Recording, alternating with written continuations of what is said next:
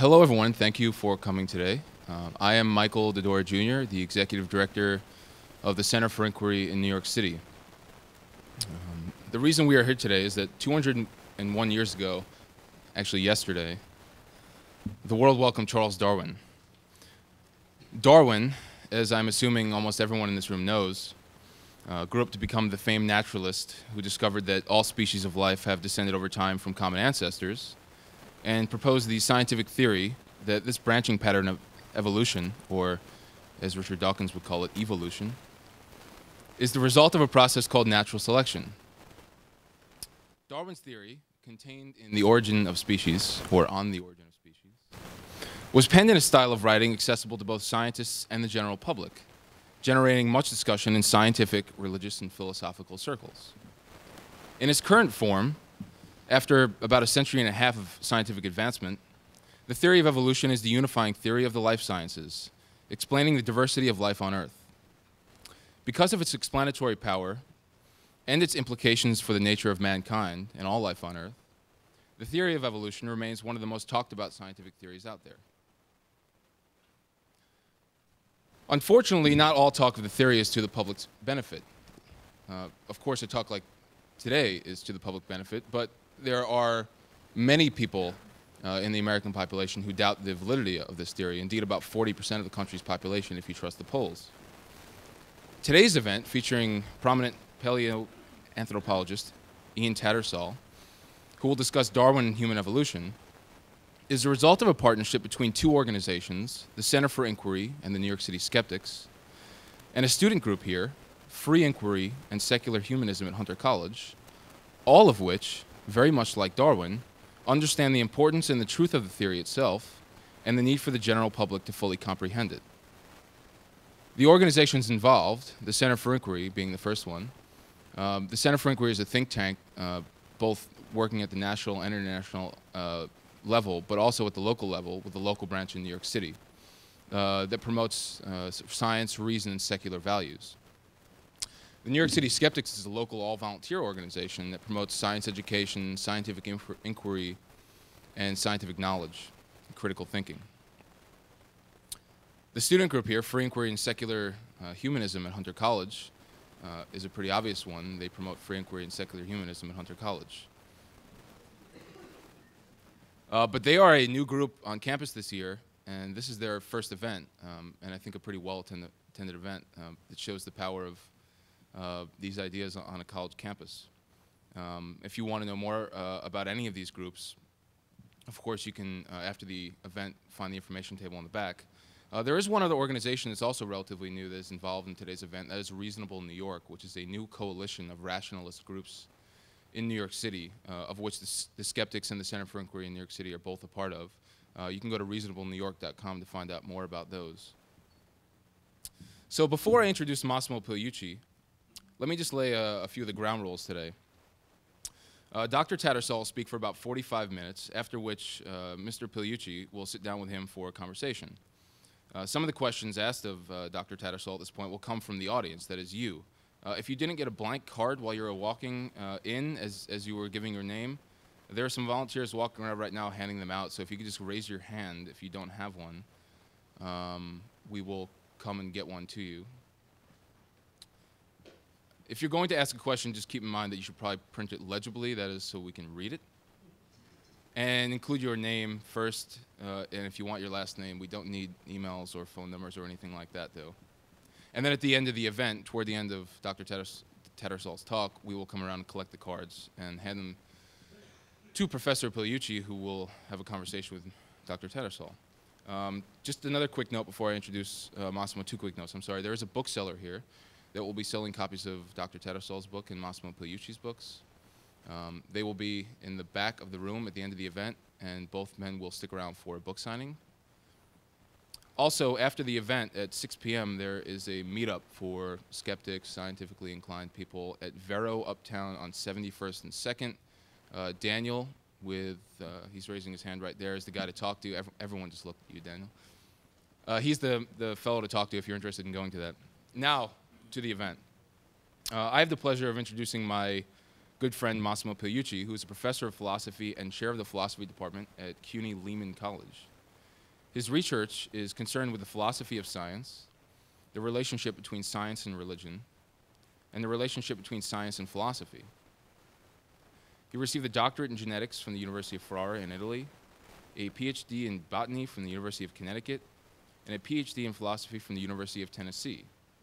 He's published over 100 technical papers, several books, has columns in the magazines Philosophy Now and Skeptical Inquirer, and pens the Rationally Speaking blog. His upcoming book will be released in the spring and is unfortunately not here today, but is available for pre-order on Amazon, I think. It is entitled Nonsense on Stilts, How to Tell Science from Bunk. Without further ado, I give you Massimo Pigliucci.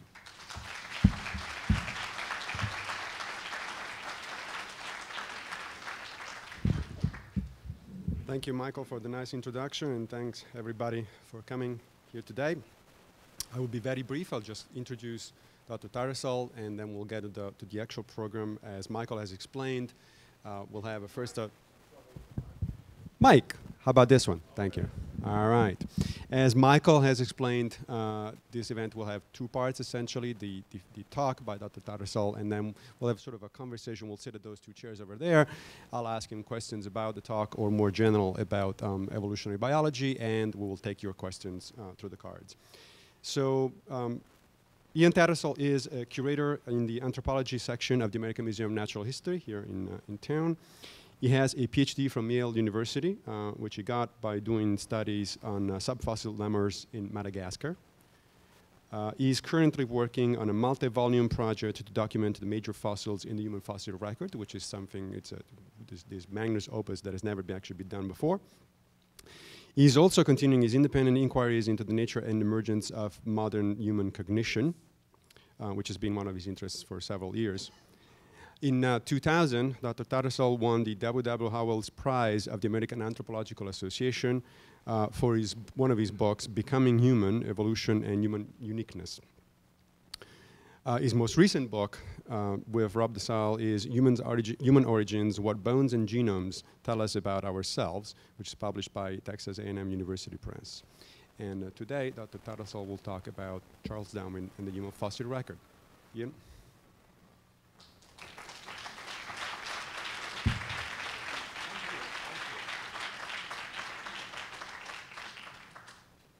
Have to check if I'm switched on. Am I? Excellent. Thank you. Well, thank you very much for that very nice introduction, Massimo. And it's a great pleasure and a privilege, of course, to have been asked to speak to you all today. We've all been worried this year. Last year was, of course, the 200th anniversary of Darwin's birth, and it was the 150th anniversary of the publication of his great book on the origin of species. And there was a huge amount of Darwiniana going on practically the whole year, because he was born in February, and the book came out in November, and there was an enormous number of events in between. But it's really, really very gratifying to see that people aren't all burned out on Darwin by any manner of means, and that the interest is still at this very high level this year too. And this is really, really, really important because, of course, the view of the world that Darwin introduced us to is really what underwrites our understanding of all of biology today. And that's also true for paleoanthropology, which is my particular specialty. I study fossil humans, the story of human evolution, and of course, we celebrate Charles Darwin as perhaps the most significant early founder of our discipline too. But taking on the subject of Charles Darwin and the human fossil record actually turns out to be a pretty tough kind of a proposition, because actually the human fossil record was a subject on which Darwin himself was spectacularly unforthcoming. Now, of course, he was most famously reticent on this matter of human evolution in his great book on the origin of species. In fact, his only mention of human origins in the entire volume was this throwaway comment: light will be thrown on the origin of man and his history. And of course, this has got to rank among the greatest epic understatements that were ever made. And of course, it begged the question, what light? But in the event, Darwin proved oddly reluctant to follow up on this question, except in the context of a very specific agenda that I'll mention in a moment.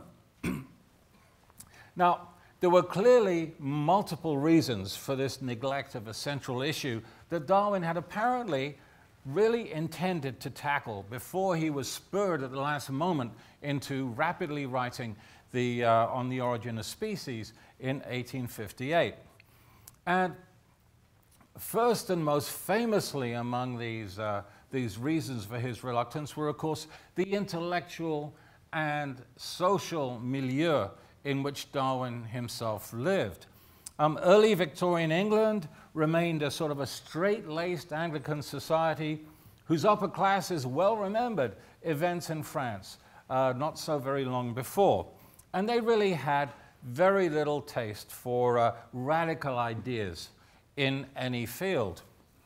And in such an unreceptive setting, the gentlemanly Darwin had very little relish for stirring things up with radical ideas about human emergence.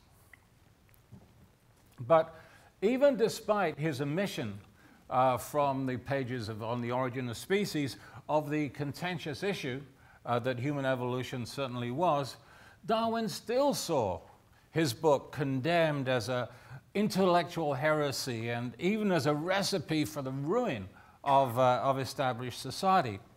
And as a result, a whole decade later, while he was contemplating the publication of The Descent of Man, the book in which he finally forced himself to confront, in his own sort of roundabout, indirect way, the implications of his theory for the origin of humankind, Darwin was still able to write to a colleague with enormous trepidation that when I publish my book, I can see that I shall meet with universal disapprobation, if not execration. And I've actually seen that word rendered execution too, and even that would have been very much in character. Now, to be quite frank, given all these hesitations that he had, it's hardly evident exactly why Darwin felt so strongly impelled in 1871 to publish his book On the Descent of Man, or at least to give it the very provocative title that he did. And it's not actually a very, very descriptive title, accurately descriptive title, much more provocative than descriptive. Now, one possibility why he went ahead with this publication anyway is that he was simply dissatisfied with the accounts of human origins that had been offered during the 1860s by such fellow luminaries as Alfred Russel Wallace, who was the co-inventor of the notion of evolution by natural selection, and Ernst Haeckel, whose take on the matter we see here, who was the foremost proponent of Darwinism on the European continent. But probably much more important than a dissatisfaction with the work of others on this subject was an agenda that has recently been the subject of a book by the Darwin historians James Moore and Adrian Desmond. And these two guys looked to Darwin's family and his educational background for an alternative motivation for reticence, or for going forward with this project of The Descent of Man. And for a start, they point out that Darwin came from a family of free thinkers.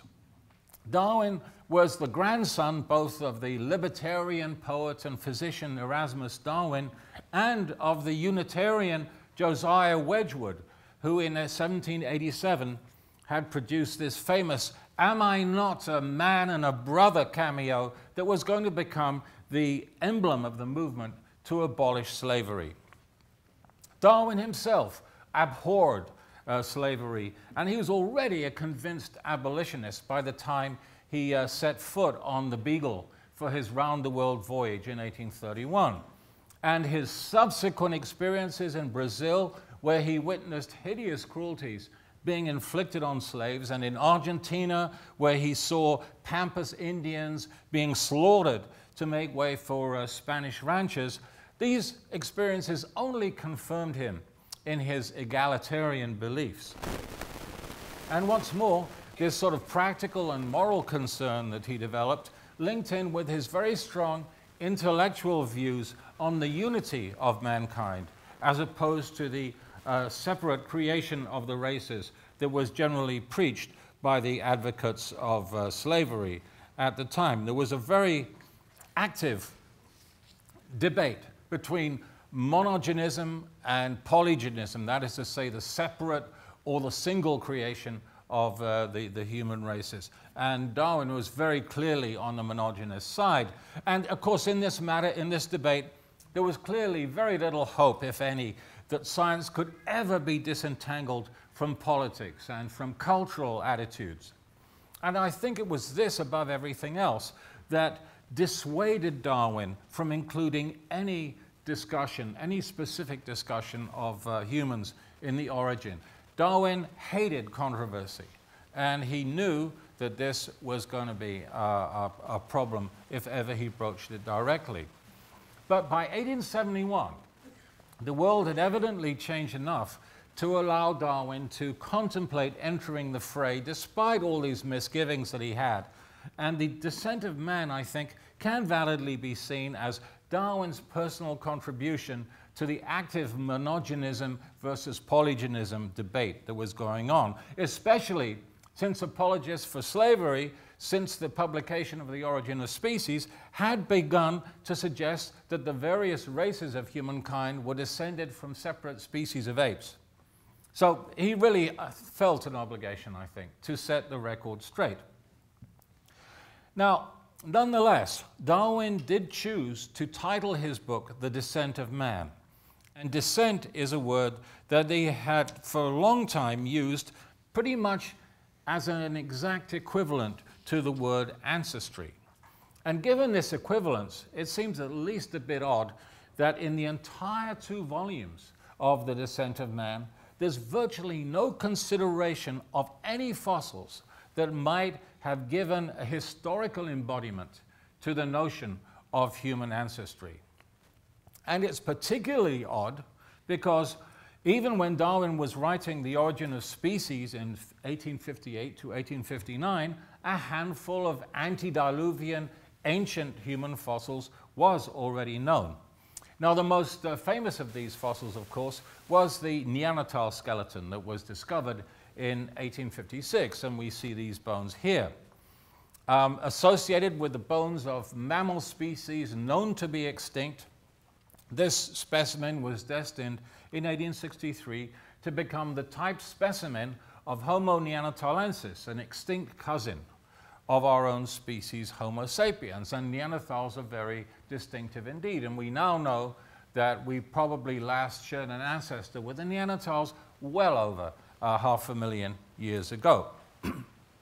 Now, of course, it's rather unlikely that the Neanderthal fossil came to Darwin's attention before the description of it, originally in German, was translated into English by the London anatomist George Busk in 1861. But Busk's translation was a decade old before The Descent of Man first appeared. And in the interim, in these intervening 10 years, the Neanderthal fossil had unleashed a huge debate that raged in the scientific establishment of which Darwin was so much a part. And this alone really makes it rather odd that in The Descent of Man, the detail-obsessed Darwin made only passing reference to the Feldhofer fossil. And this neglect is all the more remarkable in light of the fact that in 1863, that same George Busk had already described another individual, another Neanderthal individual of similarly distinctive appearance from the British possession of Gibraltar. And that's what we see here. And indeed, I just learned that it's virtually certain that Darwin had actually held this very fossil in his own hands, because it's on record that Hugh Faulkner, the paleontologist Hugh Faulkner, had come by Darwin's sister-in-law's house in London with the specific aim of showing it to him. Yet, the only mention in all the many, many millions of words that Darwin wrote of this fossil is what you see here. He wrote this a letter to Hooker the same day that he saw this fossil, and he said, "Faulkner brought me the wonderful Gibraltar skull." So we know he thought it was wonderful, but we don't know what else he thought of it. Not a hint of what he actually made of this specimen. And that was even in his private correspondence.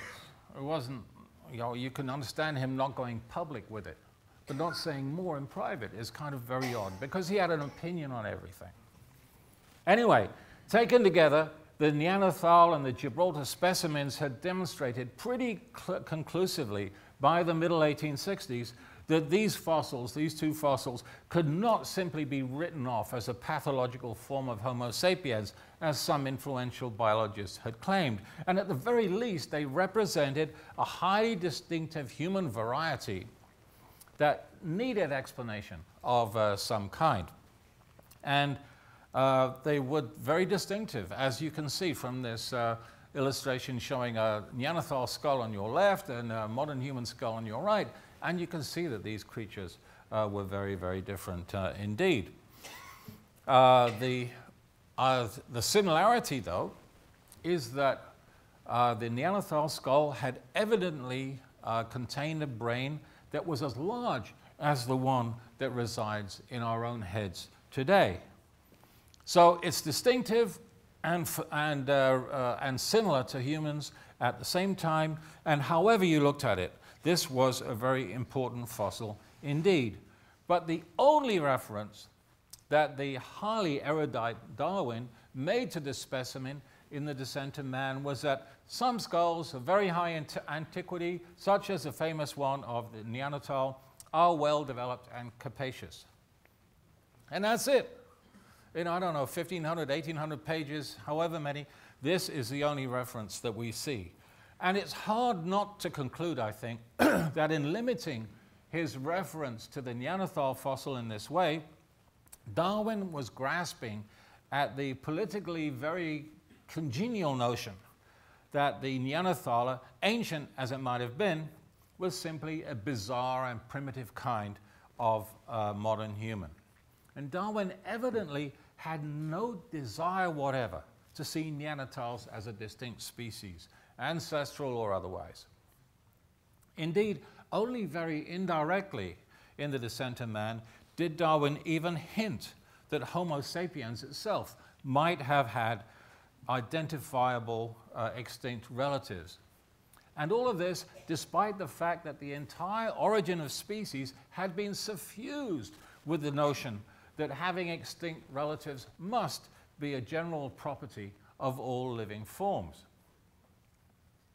Now, in his introduction to The Descent of Man, Darwin partially excused himself for his neglect of human antiquity by deferring to the work of others. But there were very likely some more specific keys as well to Darwin's reluctance to embroil himself too closely in the actual tangible evidence for human ancientness and human ancestry.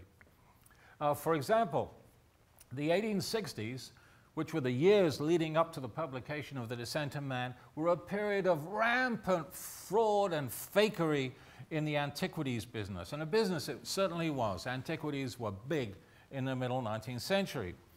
And by the time that Darwin published The Descent of Man, it was widely accepted that at the very least, the human past far antedated the biblical accounts of it. It was clear that the human past went back into remote antiquity, and an energetic search was on for evidence of that ancient past. Today, we honor the French antiquarian and customs collector Jacques Boucher de Perthes, whom we see here, as the first man to recognize the Ice Age stone hand axes found in the terraces of the Somme River in northern France as the products of truly ancient humans. And it was an extraordinary thing that he did to make this recognition. But in the 1840s and the 1850s, Boucher de Pet was widely ridiculed as the gullible victim of hoaxes. And indeed, it's very true that he was rather undiscriminating in what he was prepared to consider ancient. Many of his prize artifacts actually turned out to have been napped by his quarrymen, who were only too happy to con their boss out of a few francs whenever they could. So the hand axes we see in this slide here are real, but there were a lot of fakes around. And Boucher de Pet had in particular been embroiled in a very famous hoax involving a supposedly antediluvian human fossil. In early 1863, Boucher de Pet offered a reward of 200 francs to any workman who could find fossil remains of the maker of his ancient stone tools. And on March 28th of that very same year, a supposedly ancient human jawbone indeed showed up, along with hand axes, at a site in northern France called Moulin-Quignon. And here it is. Now, a scandal almost immediately blew up over the authenticity of this object and the stone tools that were supposedly associated with it.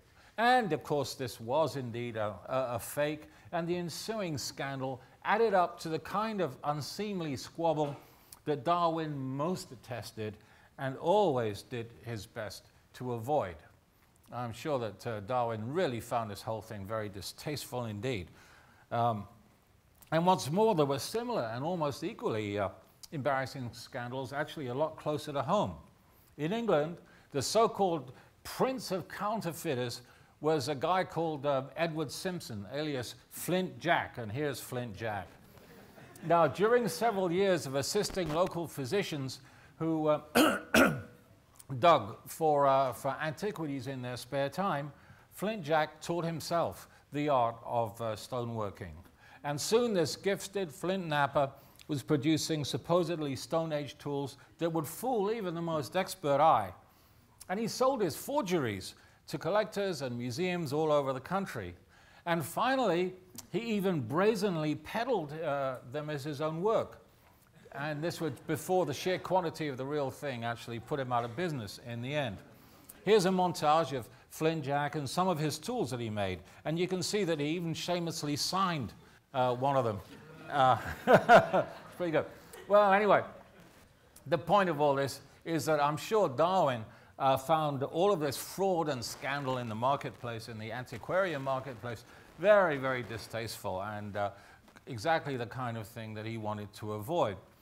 But even so, you can't help asking why Darwin gave even the idea of an actual fossil ancestries for humans such a wide berth in his great book on human descent, The Descent of Man. Now, of course, it's entirely plausible that Darwin simply felt that the safest route to take with this subject was to limit himself to the comparative method, which meant that he could uncontroversially contrast humans with apes and other primates and merely conjecture about hypothetical and thus uncontroversial transitional forms. And indeed, it was a safe way to go. But it does seem to me that another contributing factor may well have been Darwin's remarkably suspicious attitude to the fossil record in general. Now, under the rubric of objections to the theory, Darwin devoted an entire chapter in his book on the origin of species to the imperfection of the geological record. And here's a quote from that chapter. And he gave reason after reason, not only why the fossil record was not adequate, as indeed it wasn't in those days, but why it could not be adequate. Now, Darwin's general wariness of the geological record may seem a bit odd in somebody who considered himself first and foremost a geologist. And it may seem even odder, maybe, in somebody whose nascent ideas about the history of life had been so clearly nourished by the fossils that he himself had found during his voyage around the world on the Beagle.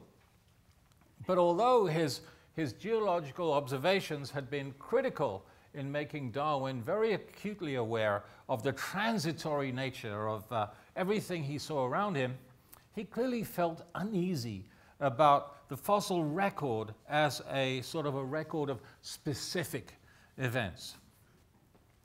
And the upshot of this was that, excuse me, although Darwin's work fostered in other people the idea that fossil missing links, including human precursors, were somewhere out there to be discovered if we would only look for them, Darwin himself seems to have been a bit dubious that such links would ever be found. Now, of course, it's well established that long before he published On the Origin of Species, Darwin was already fully aware that his theory firmly placed our species, Homo sapiens, as simply one more product of the evolutionary process.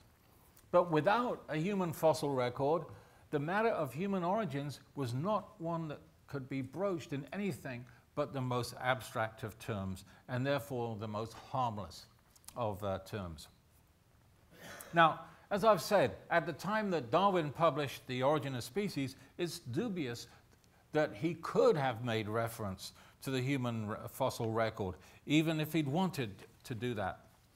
But by 1871, the situation had materially changed. So we still need to ask if there were reasons beyond the admittedly very powerful socio-political ones I've already talked about, why he more or less ignored the now available human fossil record in the descent of man. And one reason for this may be that his close colleague Thomas Henry Huxley had already tackled the matter head-on in his 1863 book of essays, Evidence as to Man's Place in Nature. Now, the last chapter in Huxley's book was explicitly titled On Some Fossil Remains of Man, and it dealt specifically with the best preserved and the best documented fossil humans that were known at the time. These specimens were the Neanderthal skull cap we've already seen a picture of, and the two partial crania from the site of Angis in Belgium that had been published by a guy called Philippe Charles Schmeling back in the 1830s. Now, by the time Huxley was writing about this material, the Angis fossils had been certified as contemporaneous with the extinct Ice Age woolly mammoth and the woolly rhinoceros. They'd been certified as truly ancient by no less an authority than the highly influential geologist Charles Lyell, who was closely associated with Darwin throughout his career.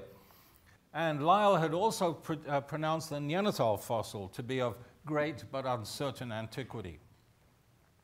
Now, one of the Angis crania, the brain case that we see in this slide here, had actually belonged to a juvenile Neanderthal. But since this skull, being that of an infant, basically showed few of the features that we recognize in the adult, the Neanderthal affinities of this specimen remained unrecognized, and Huxley largely ignored it in his analysis.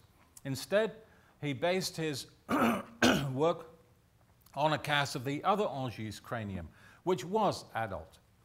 Now, this individual clearly did belong to our species Homo sapiens, but it's turned out that it's actually a later burial into Neanderthal deposits at the site and was not contemporary with the extinct animals that were found there at all.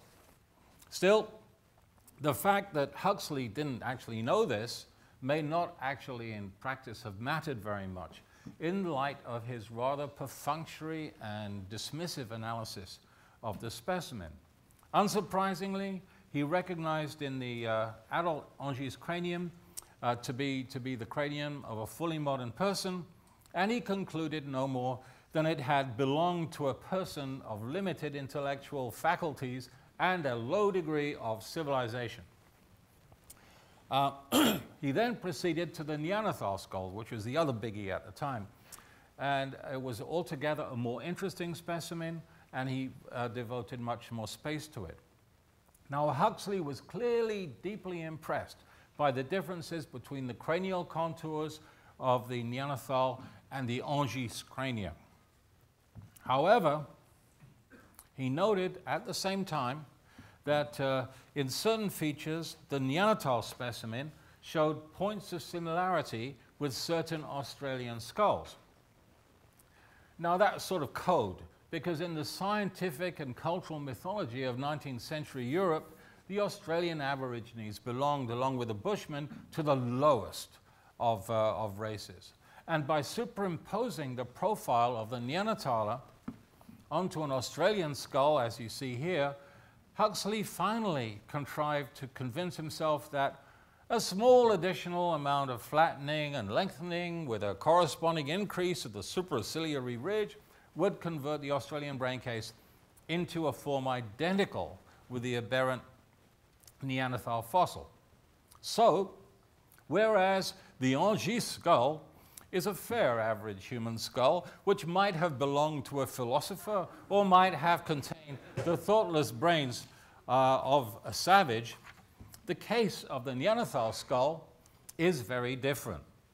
Under whatever aspect, we meet with ape-like characters, stamping it as the most pithecoid of human crania yet discovered, pithecoid ape-like. However, at the same time, Huxley knew that this skull cap, the Neanderthal skull cap, had contained a large brain, a brain that was actually bigger than the modern average. And further, although the preserved bones of the skeleton that we saw in that slide a few minutes ago were robustly built, Huxley felt that such stoutness was to be expected in savages.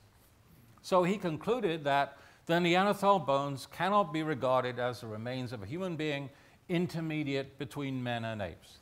They are pithecoid, the extreme term of a series leading gradually to the highest and best developed of human crania. And if I had time, I'd be talking now about the great chain of being, you know, whereby all forms of life were sort of and somehow connected in a single chain running from the lowest to the highest. But anyway, by this intellectual sleight of hand, Huxley dismissed the Neanderthal find as a mere savage Homo sapiens, essentially robbing the slender human fossil record that existed of the time of any potential human precursor.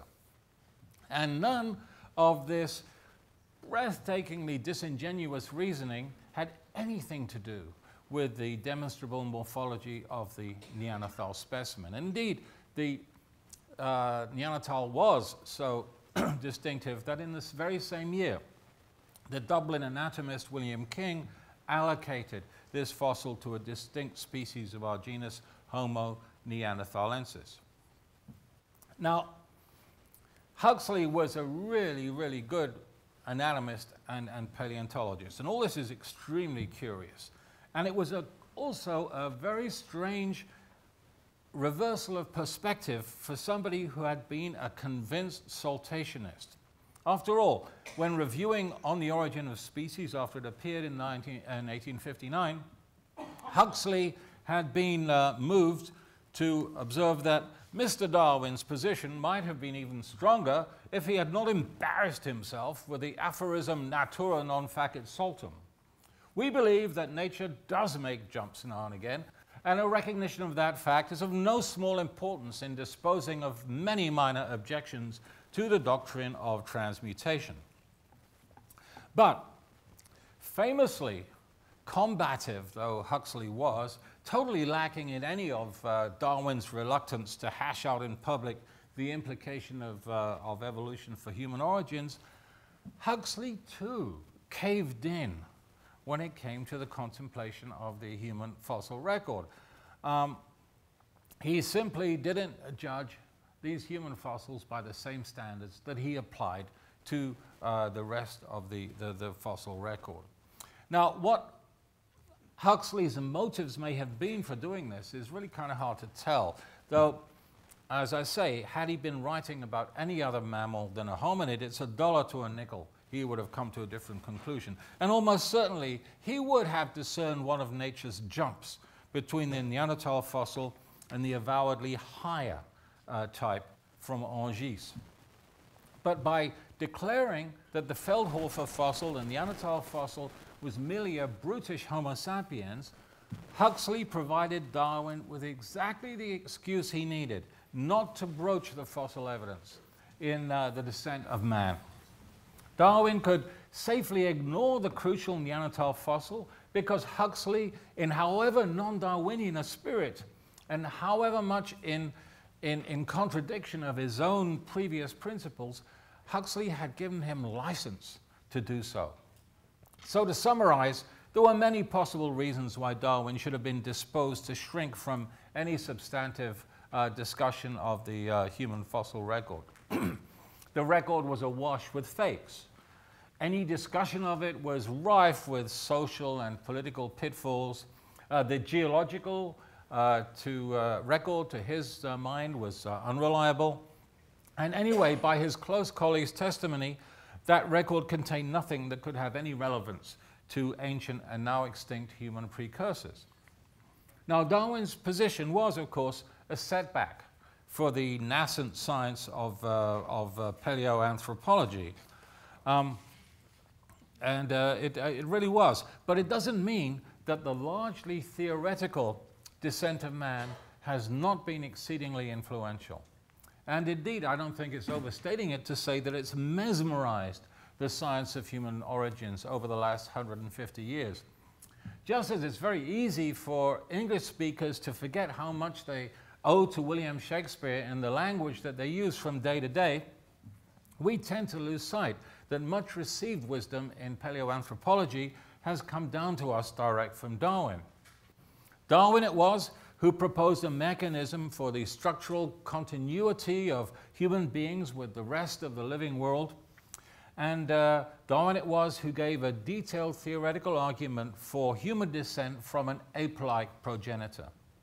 It was Darwin who documented beyond all doubt that all living humans belong to a unitary species with a single origin, which we now know on the basis of evidence of which Darwin could never have dreamed to have been only around 200,000 years ago. Darwin also had the inspired hunch that our species had originated in the continent of Africa, again, another guess that was later amply substantiated by science.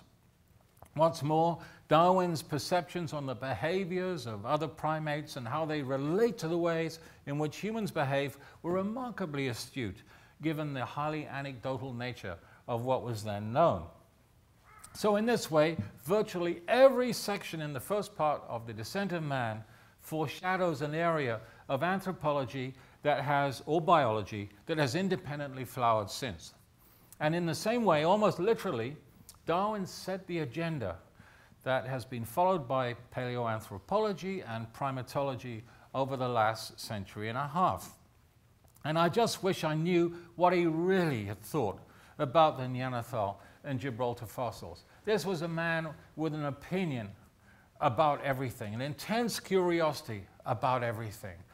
And I bet he didn't think that, boy, those old human beings really look weird. He had a more informed opinion than that, but we'll never know what it is. Thank you.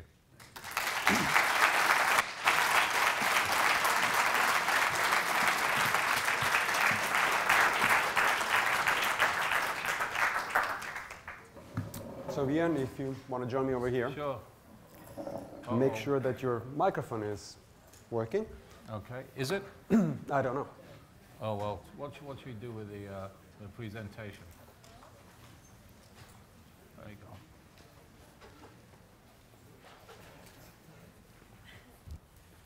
Thank you for a really interesting talk. This is a topic that rarely we actually hear about. I mean, I read both The Origin of Species and The Descent of Man, and that was always one of the questions. Why know nothing about the fossil record? It's really strange. We're going to wait, of course, for people to gather the cards about questions and answers. And I'll start by asking you an obvious question, perhaps, which is going to be broad enough that you can just keep going with it, which is, okay, and where are we now? I mean, at the time, we only had Neanderthals, pretty much, right? Now we have a much richer fossil record. I think it's the original Lucy still available for view here in town. I think she may have moved on. She may have left. But yeah, she was, Lucy was in New York for 6 or 8 months last year, yeah. And what are we in that respect, in terms of the most ancient part of the human fossil record? Ooh. Well, you know, paleoanthropologists are in the habit of complaining very vociferously that they don't have enough fossils, because if they don't complain, nobody will give them any money to go out and look for more of them. But in fact, by now we have a really very good human fossil record. I mean, when I compare what we have today with what we had, even when I got into the field in the early 1960s, it's a totally different game. We have hominid or plausibly hominid fossils all the way from about 7 million years ago, right up to the present. We have ample evidence for huge diversity in the human fossil record. My last count of species, I think, that most people would recognize is 23 or 24 species documented. You know, and that's bound to be an underestimate of the actual diversity that was out there. And what's become very plain, you know, when we had very few fossils, it was very tempting to sort of line them up over time and draw lines between them. And we only have one species of hominid in the world today. Only one species in the human family in the world today. And so we tend to think that we can sort of reconstruct our past by projecting that species back into the past as it becomes more and more primitive and eventually blends with ancestral apes. Clearly it wasn't like this at all, and human evolution has been a story of a lot of evolutionary experimentation. So what you're saying is, I guess in some sense, not unusual, even other groups of animals, that is, that there was a point in the past where there was a fairly large number of species of hominids, and then it's all, at some point we got to a smaller and smaller number, now one. Is there any specific idea that you favor about how that happened? Did we kill them all, in other words, or? Well, that's, in a word, yes. If I wish I had my chart of the human family up on the computer to show you. But if you look at the human family tree, you see that typically there were several different species of hominid in the world at any one time in the past. And that was true 4 to 6 million years ago. That was true 3 million years ago. That was true 2 million years ago. In fact, 2 million years ago, by the shores of Lake Turkana, there were at least 4 different kinds of hominids wandering around on the landscape. And so you can bet that in Africa in general, there were many more species than that. So it's been typical for several hominid species to coexist throughout the history of our family. And Homo sapiens is alone, unique, in being the only hominid in the world. And I think that tells us a lot about ourselves. And I'm going to jump into one of the questions. Some of the people in the audience are getting technical already. Yeah, just grab the water while you're doing that. And the question is, do you think that Homo floresiensis is a separate species? And if you can tell us a little bit about, for the rest of people who don't know who Homo floresiensis actually is. Well, I think probably everybody has a vague idea of Homo floresiensis, if only because it's got more publicity, probably, than any hominid fossil discovered in the last few years. Several years ago now, I think 2004, a skeleton of a very tiny hominid with a very unusual morphology and a very small brain was discovered on the island of Flores in the Indonesian archipelago. And it turned out this was described as a new species, Homo floresiensis, And the extraordinary thing about this new species was that its remains were dated between about 80,000 and 12,000 years ago. This incredibly archaic-looking hominid, which you might have thought was, you know, back from 3-4 million years ago, was living on floras until about 12,000 years ago. Some people couldn't really be comfortable with this, and a lot of effort has been put into explaining the strange morphology, the strange anatomy of this fossil as a pathological expression, that here's an abnormal member of another hominid species. But I think that the smart money has to be on it being a separate species. It is very distinctly its own species. I can't see why we put it in the genus Homo. I think it's clearly a member of the family Hominidae, but I think it could well use its own. You think it's that separate? Genus. It's that different. And if it's related to anything, I think it's related to probably the very, very first immigrants who came out of Africa about 2 million years ago. Before 2 million years ago, all hominid fossils are known from Africa. This was the continent in which the family was born and in which it lived uniquely for something like 5 million years. Just after about 2 million years ago, there was an exodus of hominids into Asia. And I wouldn't be at all surprised if this strange hominid on floras, God knows how it got there, was actually tied into very early members of this exodus. Now, last year there also was this flap about the publicity concerning a pre-Lucy fossil that some people are arguing was not actually in the direct line of ancestry of human beings. You care to comment about that? Well, there's been a lot of razzmatazz lately about Ardipithecus, right. Which is bizarre. Bizarre primate, if it's a hominid at all. It's a 4.4 million year old skeleton from northern Ethiopia with a lot of very strange characteristics, and I'm not 100% convinced that it's properly considered as an early relative of ourselves. Okay. Another question which tends more to the sort of general issue that from which Darwin Days actually originated. Darwin Days originated in the middle of the 90s, by the way, as far as I can tell, in several colleges, more or less simultaneously, 95, 96, largely in response to, of course, the creation controversy. Thank you. That shows initiative.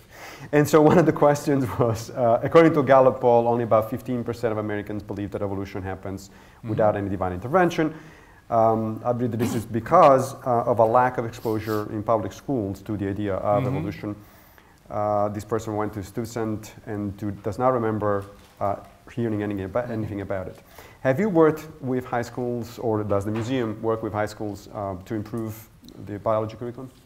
Yeah, I work at the American Museum of Natural History, and we certainly do work with high schools, and we work with high school teachers particularly. And there are many programs to which they come. There's a program in which I give a talk on human evolution every summer, where high school teachers are brought into residence and spend a week, 2 weeks with us, getting an intensive grounding in evolutionary biology of all kinds. And we hope that this will have some kind of effect. I'm of the school that thinks that, you know, religion and science are separate ways of knowing. They're separate domains of knowledge, and that there's no necessary conflict between them. The problem is that America is a very religious society, and much in the way that England was in the middle 1850s. Very much bound to scripture rather than to more metaphorical ways of interpreting Revelation. And as long as you have a my story against yours mindset, there is always going to be a conflict. Actually, you know, scientific knowledge is a moving target. It's always changing. It's a provisional set of knowledge. you know, and to criticize science for proving ideas wrong is basically to misunderstand the whole nature of the enterprise.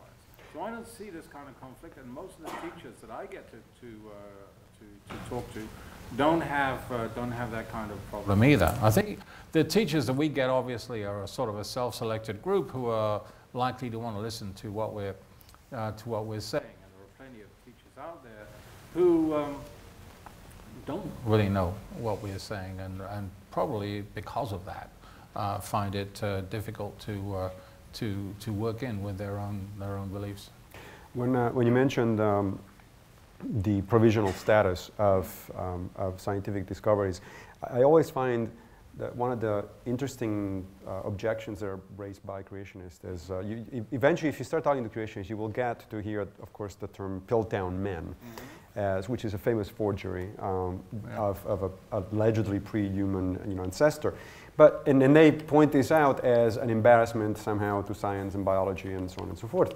And my response to that is actually that's a great example of how science works. Exactly. Because the Piltdown man was discovered, was initially accepted because it did fit the expectations of the time. That the forger, whoever it was, knew that, and that's how he designed it. But then the more evidence came out, the more the Piltdown man stood aside as something completely odd until people went back and figured out it's a fake. Yeah, most people think that it's only in 1953 that Piltdown was sort of exposed as a fake by modern, by chemical analysis, as a matter of fact. But for 20, 30 years before that, people had sort of factored it out of their thought process about human evolution. That brings me to the next question, however, which is sort of another one of these broad things, but it would be the kind of thing that a creationist would also ask, not that I'm implying that the person who wrote this is a creationist. What is our best evidence for evolutionary theory? So if you just had, a 2-minute response to pick one or two things that you say, well, these are really convincing. This is really convincing stuff. I think the best reason for believing that evolution is a mechanism that actually does prevail in nature is the way in which life is organized into groups within groups within groups. Long before the notion of evolution came along, scientists were already classifying the nature around them in recognition of this structure, groups within groups within groups. And the only mechanism that predicts that pattern in nature is common ancestry. It's the only scientific notion that predicts what we actually find in nature. And to me, that's compelling. The next two, I'm picking two questions which are somewhat related. One, and they both actually are closer to your expertise and your interests. One of them deals with the old question of what do we know what happened to the Neanderthals. The other question is sort of correlate of that, which is what do we learn, if anything, about human cognition by comparing the fossil record, in particular Neanderthals and sapiens, if anything? Yeah, the fossil record and cognition is very difficult because basically what you have in the fossil record that relates to cognition is brain size and brain shape. And this doesn't correlate. It doesn't map onto what we know of what makes our cognition different. The best way of going about this actually is to use proxies from the archaeological record, which is the material record of human behavior rather than of human anatomy. And looking at the proxies that we have, all of which are somewhat arguable, we find that our symbolic way of processing information about the world probably was not acquired until anatomical Homo sapiens was already on the scene. It's an incredibly, incredibly recent acquisition, building, of course, on a very long history that preceded it. But we're the only creature in the world that basically lives in the world that we create in our heads by decomposing the environment around us into a mass of mental symbols that we can combine and recombine to create alternative hypotheses about the world. Every other creature seems to more or less live in nature as in the world as nature presents it to them. They may respond in more or less sophisticated ways, but basically they're living in a world that's specified to them. And we remake the world in our heads. And there's very little evidence of this symbolic sensibility in the archaeological record until surprisingly recently, less than 100,000 years. The next question may be a little controversial in terms of, or getting us into discussion of some controversies within evolutionary biology, which I think is good, because the public needs to learn that the evolutionary biology, just like any other science, you know, physics, astronomy, or whatever, is evolving. There's things going on. We don't all agree on what's going on. So the question is, biologist David Sloan Wilson makes the point that educated liberal university faculty, especially in the humanities and social sciences, show the most muddled and fearful thinking about human evolution. How do we biology faculty talk about to our colleagues who think that evolution stopped when culture started? So that this idea that there is a drastic divide between biological and cultural evolution. What do you think do you think there is such a drastic divide? Do you think the biologists and anthropologists should be talking more to the other guys on the humanities side about these things and educating them a little bit? Well, I think there's certainly a lot of feedback between culture and biology in human evolution. And you know, your behavior and what you can do with your behavior is an expression of whatever biological endowment that you have. So there's definitely an interrelationship in hominids, especially you know, hominids, the family to which we belong, are incredibly complex on a behavioral level.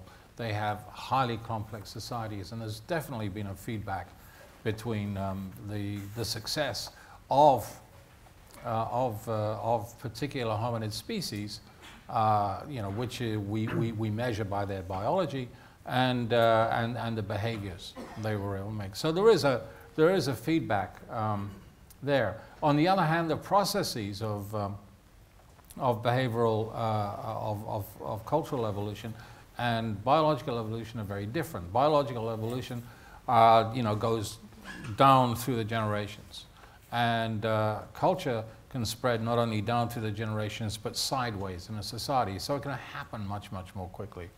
And but I think the ultimate patterns that the two things produce are probably fairly similar. Which brings me actually to ask you a related question about what's your take on evolutionary psychology? The idea that at some particular point in the not so recent past of the human lineage, mostly seemed to be the Pleistocene, human beings evolved by natural selection specific behavioral modules that are still affecting us today. Yeah, I basically don't like this. I mean, I see. I'll buy you a drink later. Good. Yeah, I just mentioned that, in fact, our unique mode of cognition seems to be very recent. And I think that the addition of this symbolic capacity that we have to the historical legacy that our ancestors possessed has produced something totally unique and something that wasn't predictable from earlier trends. So clearly, you know, what we are depends on what we were in the past, and we couldn't have become what we are today in the absence of any of the innovations that added up in the end to make us what we are. But I don't think that all specifies to 100% what we are. I think when we added symbolic thought processes to the intuitive kind of intelligence that we had before, that our predecessors had, you got something entirely new. And that it is so different and so qualitatively different that whatever was going on back any time before 100,000 or 50,000 years ago is relatively irrelevant. So at some point during your talk, you mentioned the great scale of being when you were talking about actually. So one of the questions is, well, why do we talk about the descent of man as opposed to the ascent of man? The ascent of man. That's a very. Aren't we so much better than everybody else? In other words. Well, you know, the people have written books called The Ascent of Man. They're just not as famous as the title didn't catch on. The Ascent of Man, yeah, right. But what do you think about this idea of, more generally, I guess, more broadly, of progress in evolution? Is there a meaningful way in which evolutionary biologists can talk about progress during the evolutionary?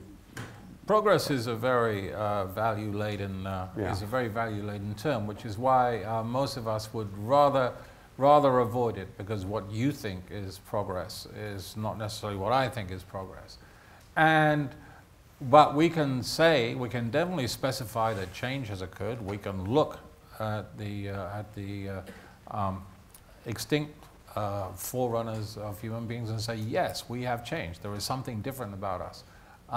Whether we consider it progress or not, I don't know. We have this extraordinary way of processing information which has allowed us to basically dominate the face of the earth. And whether you think that's a good or a bad thing, whether it's progress or not, is very much up to you. I thought that progress meant being closer and closer to an old white man. Just my impression.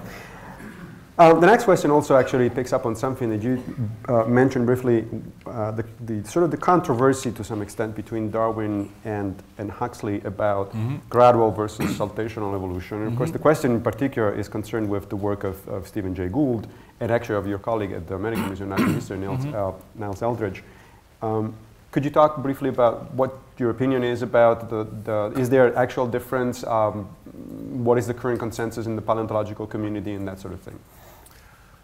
Absolutely. It's, we're at a very, very interesting time in evolutionary biology now, because I think that basically for my lifetime, population genetics has been a dead weight on understanding the evolution, the interaction between process and pattern that we pick up in evolution. But molecular biology is helping us to understand the actual mechanisms involved. Evolution isn't about simply gradual changes in gene frequencies that we can model easily if we're smart enough over the eons. We know from molecular processes that the genome is an incredibly complex entity, an integrated entity, and all kind of things can go on in it and all kind of things can't. They're limited, they're constrained by the structure of the mechanism itself.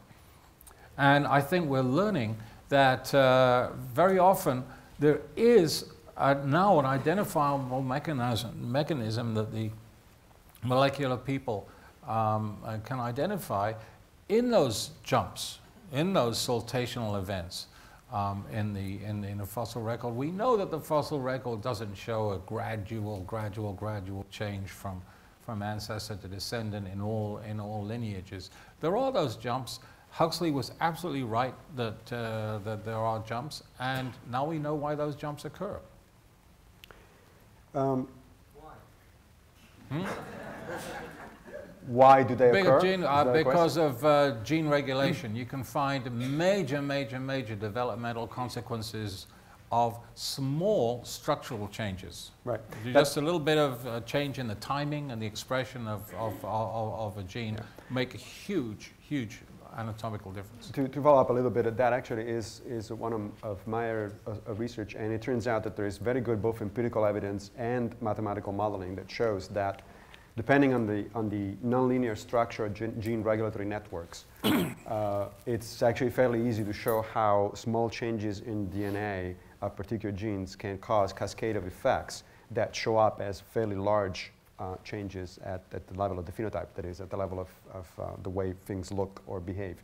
So this is actually now well understood, both in theoretical terms. I mean, we have mathematical models that show under what conditions that sort of thing happen. And as Ian said, at the molecular level, we now actually have pretty good evidence for it. So it's no longer a paleontological thing. If you want to ask questions, by the way, we do have where are our, Michael, where are you? Yeah, there's somebody over there. It's actually just clarification. What the author of the book was that you just mentioned? So I just missed it. The author of which book? Which book? Oh, did you mention a book about gene regulation? No. I missed it, no.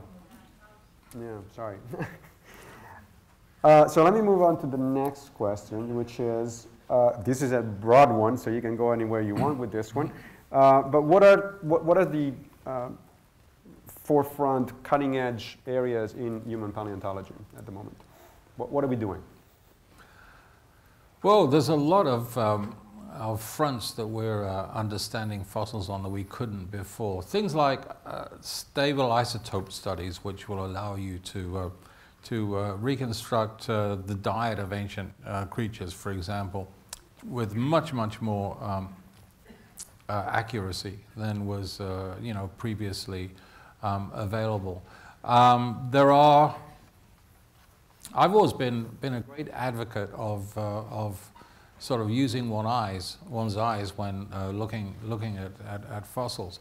But now there are sophisticated mathematical ways of visualizing and comparing fossils that seem to produce results that are much more satisfying to reductionist human minds than simply saying, yes, this looks like this and this doesn't look like that. And so we're able to quantify differences that we find in the fossil record are much better than we used to be able to. There are methods of dating now that allow us to date fossils that were previously undateable. Your mic is going back and Is the mic? Yeah, it's going back off and on. Yeah, that seems to work. That should be. All right. That should be working. Yeah. Yeah. So chemistry has added a lot to what we're able to say, and geochronology has improved vastly, and biomechanical modeling is so much better than it used to be. But there's a lot of hot areas that are being explored currently. The next question, actually, the next couple of questions that I picked up, going back to points that we've already sort of talked about, but I think that it's going to be interesting to get into a little more depth into this. The first one is, do you think that, quote-unquote, anti-religious heavyweights like Richard Dawkins are doing any good?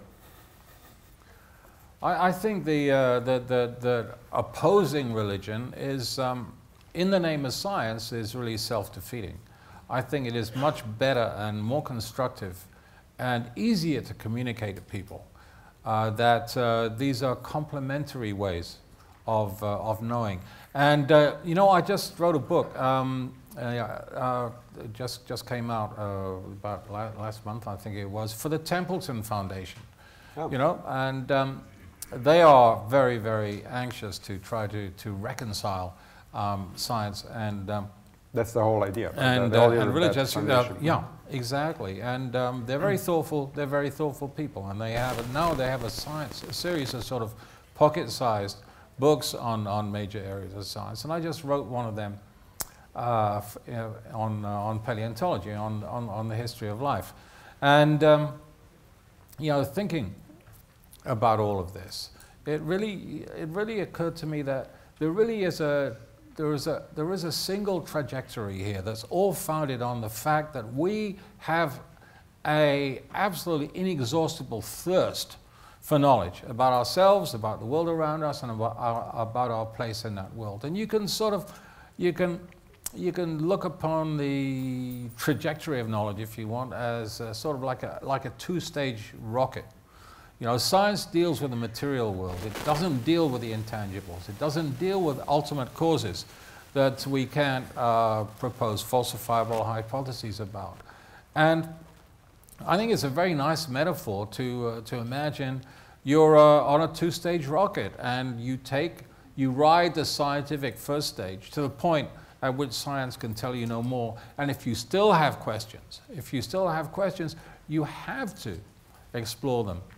Through religion, philosophy, and those other areas that don't have those same inherent limitations on what you can do that science does. I'm glad you mentioned philosophy, because as a philosopher, I would ask you, however, hearing what you just said, what do people mean by religious knowledge? I mean, knowledge, presumably, in philosophy, knowledge is defined often as justified through belief, meaning that you're believing something, you think that you know something because you have reasons to know it, to hold that belief, and you have reason to think that that belief is in fact true.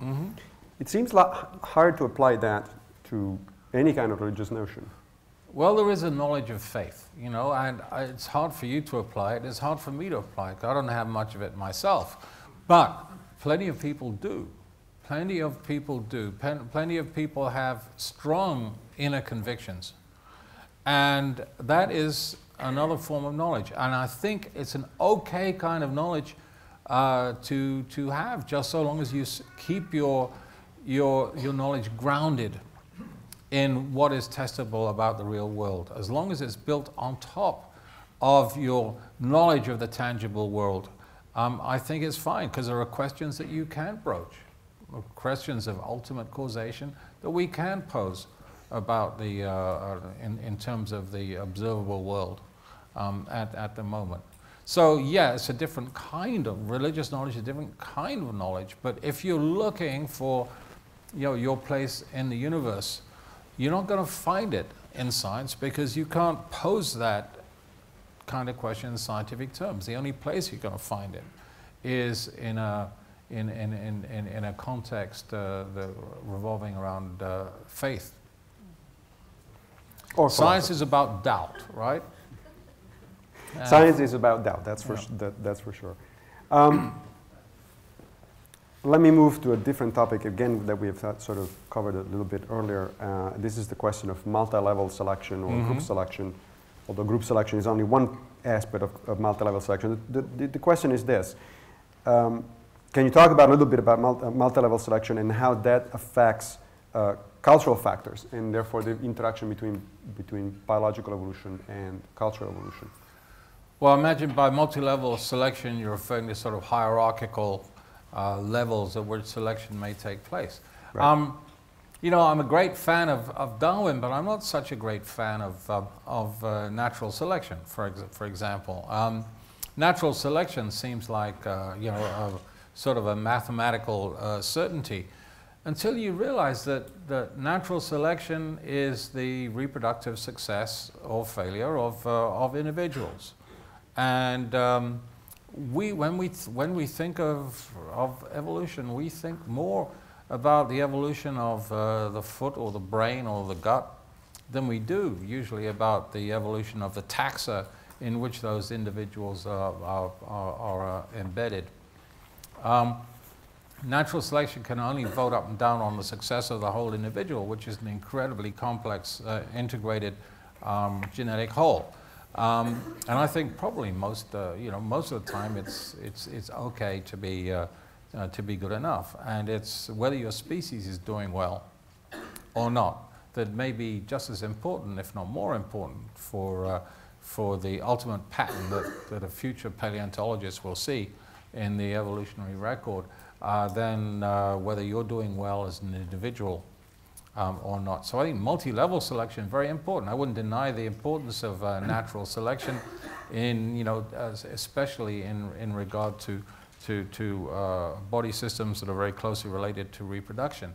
But I think how species are doing compared to their competitors in the environment are fine. It doesn't do you any good to be the most wonderfully adapted exemplar of your species if that whole species is being outcompeted into extinction by another one.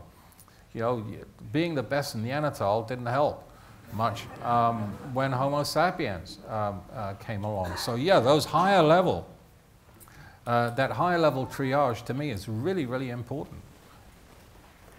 Thank you. Is it possible that the public widespread skepticism or even denial of human evolution derives from the perception that science has failed to solve crucial problems facing humanity? I would actually broaden this question and say, what about general skepticism about science? Yeah. It's not just human evolution. It's global warming, it's vaccines, and all sorts of other things. No, I mean that is a very, very good question, because science has very often been its own worst enemy. It poses as being authoritative. What science is about proving bad ideas wrong and not proving good ideas right. We have no real way to prove an idea right, but we like to pose as a sort of the guardians of clinical objectivity, and that raises expectations beyond what science can deliver. I think science very often promises more than it can actually deliver by the very limitations that make science a different way of knowing. And that is not a good thing, and that tends to lead to disappointment sometimes. I have the impression, I'd like to know what you think about this. I have the impression that that problem has been exacerbated in recent years for the same reasons that have exacerbated debate on all sorts of issues, including political ones in our society, which is there is a tendency now, even among scientists, to, for instance, go straight for a press release to send out to radio, television stations, rather than going to Nature magazine first and publish. And which, in other words, to bypass the peer review process, or to announce discoveries pretty much simultaneously with the peer review process. There's this pressure that has been mounting about being there first, and that may backfire, it seems, in terms of credibility. Yeah, no, science is very competitive, and I think it leads to promulgating really more than it can really deliver, which again leads to dissatisfaction and disappointment. You should be very careful what you promise that you're producing as a scientist. I think it should be enough that science has actually produced a body of information about the world that has allowed our lives to be incredibly, orders of magnitude more comfortable and longer than they used to be. And that was mostly done without making excessive promises or politicizing things by trying to get money via your congressman from Congress rather than making a competitive application to NSF. There's a lot of this. And as science becomes more expensive to do, I suspect we'll find more of this. And we have to beware of raised expectations, of excessively raised expectations. Speaking of politicizing science, there's another question which I can't find at the moment, which brought up the topic of social Darwinism. The question was in the context of asking whether Darwin was ever a social Darwinist. But I think it'd be nice to talk about it actually a little more in general, because there's a history of eugenics right here in New York. I found out recently for research that I was doing for a book, documents from the Long Island Eugenics Society advocating in the 1920s and 30s castration of mentally inferior people and so on and so forth. So, and that sounds like it's not, first of all, it's not that ancient history. It's only about less than a century ago. But there's also a movement now, for instance, about genetically using genetic engineering to improve human beings, that it's poised to raise similar questions in terms of what we do with this kind of science. What's your take on the whole idea of social Darwinism and how it affects public's perception of evolution? Well, social Darwinism, got completely out of hand and totally discredited, by the events leading up to and surrounding the Second World War.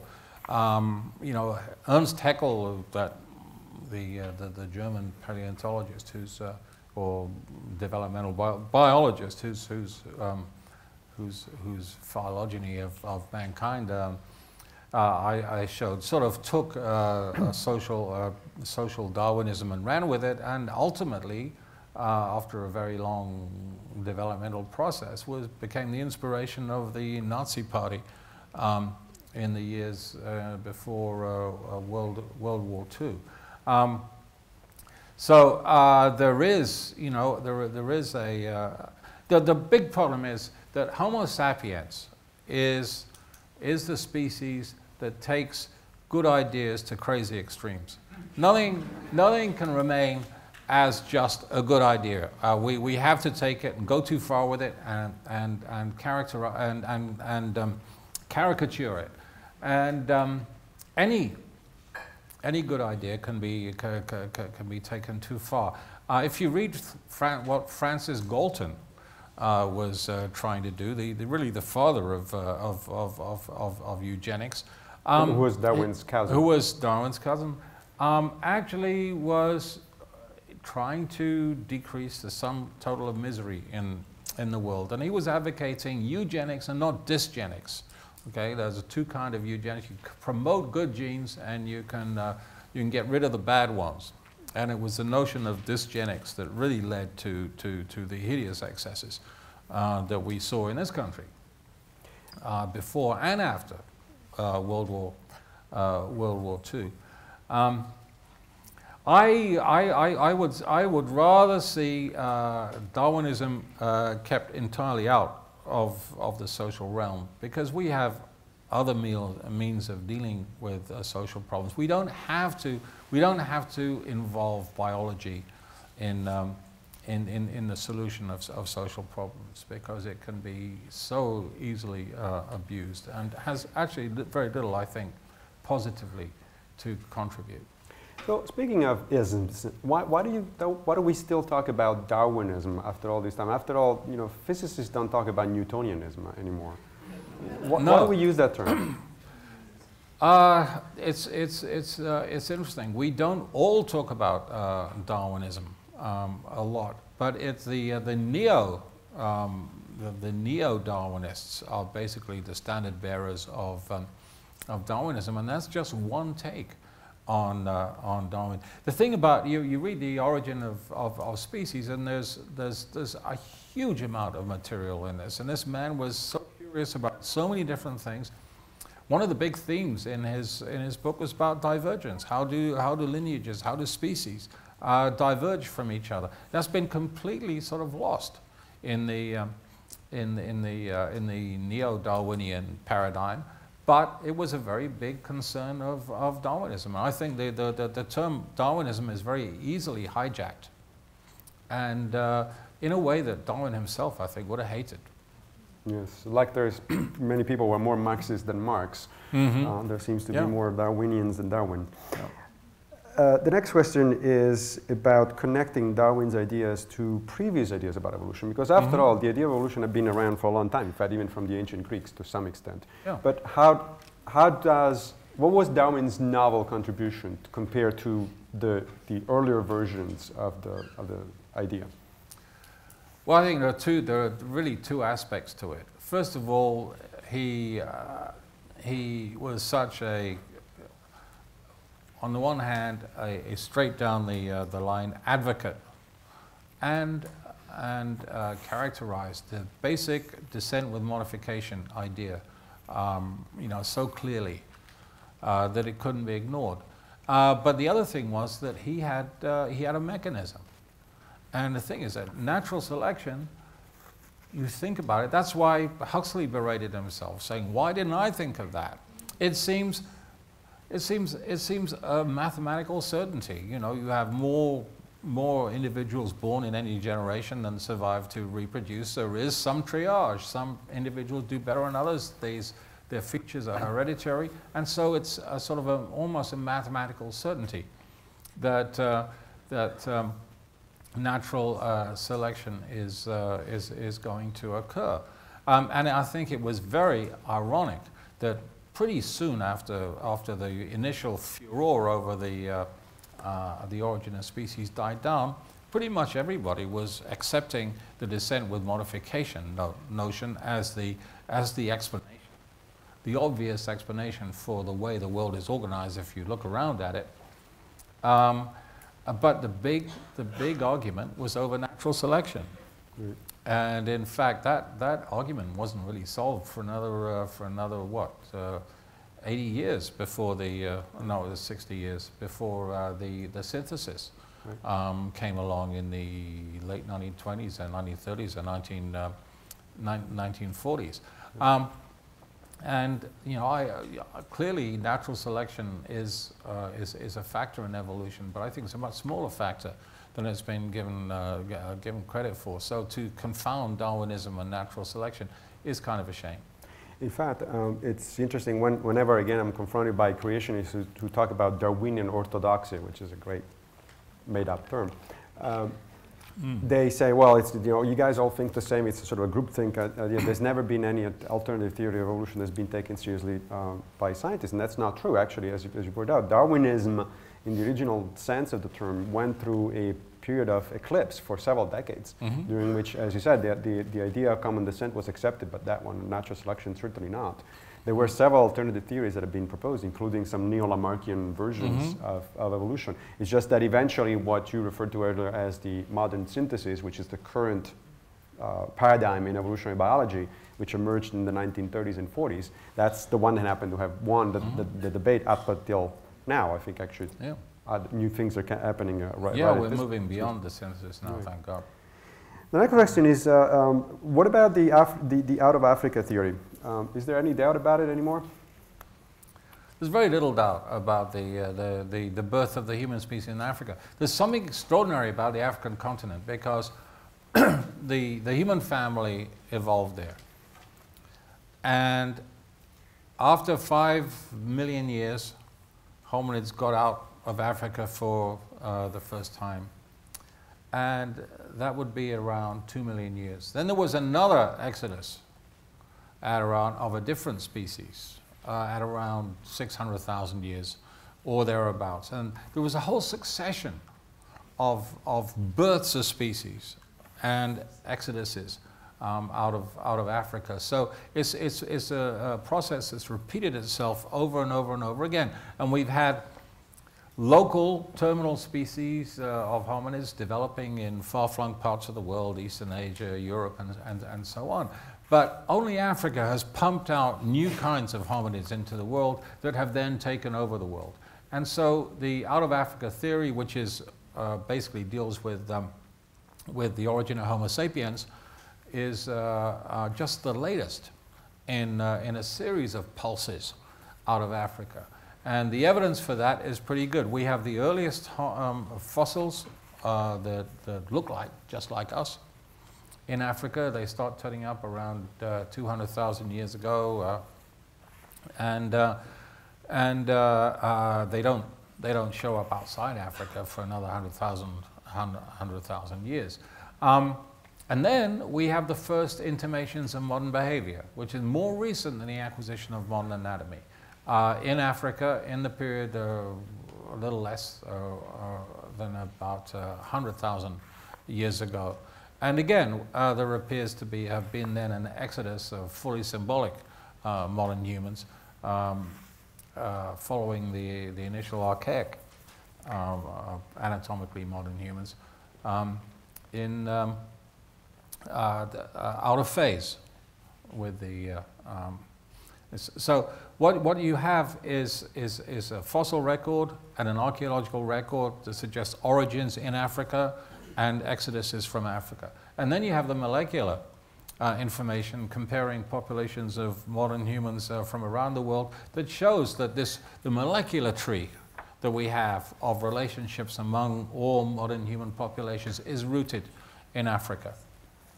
So was this part of a general pattern that involved also other non-hominid species, or was this just a hominid phenomenon? There aren't that many other species that have this particular history. This is true at earlier times. At earlier times, it's a little bit different. But for the origin of Homo sapiens, is not part, as far as I can tell, of any significant faunal turnover.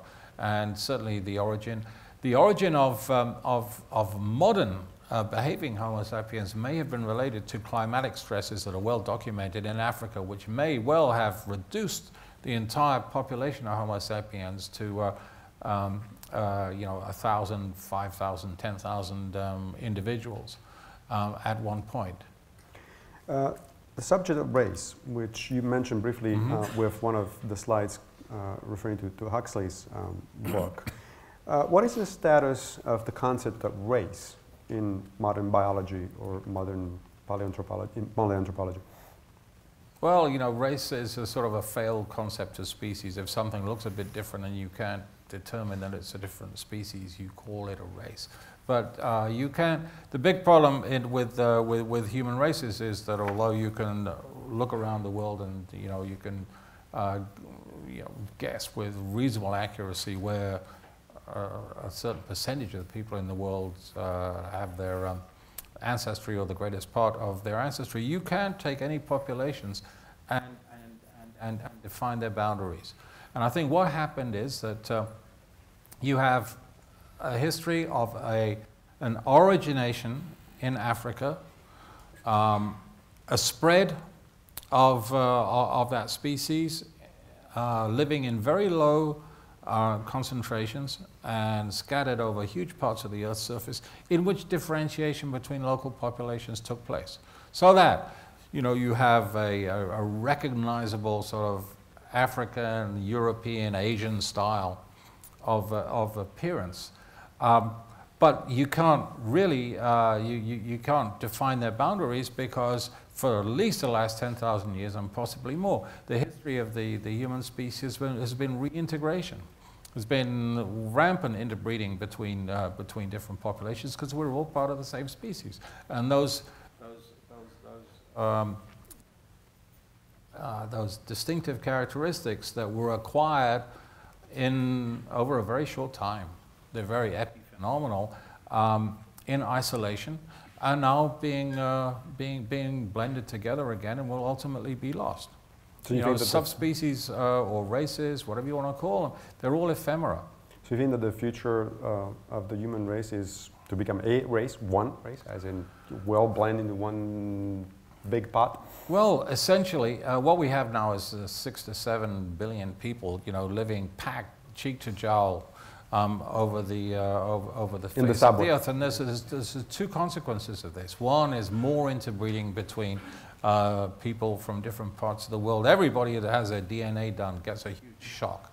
I never had any idea. I had ancestors from here, there, and everywhere. People have been moving around for a very, very long time. And the second thing is we've got this huge gene pool, which is probably impossible to move in any particular direction, which we have such a huge breeding population that we can't rely on evolution to run in and save us from our follies.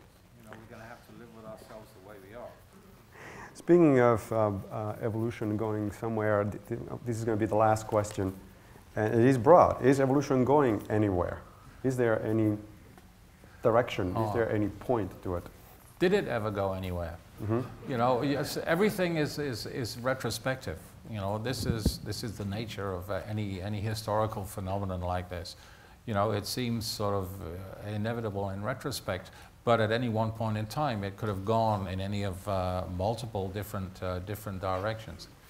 And I don't think that in our species that the conditions for any significant change exist, short of some hideous, all too easy to imagine disaster that might fragment the population again. There's no way we're going to fix significant new genetic variants into our population. No. Thank you very much. Thank you all. And thank you, Ian Tattersall and Massimo Pigliucci. That's fantastic. Thank you. Let's get here a hand for him one more time. Yeah.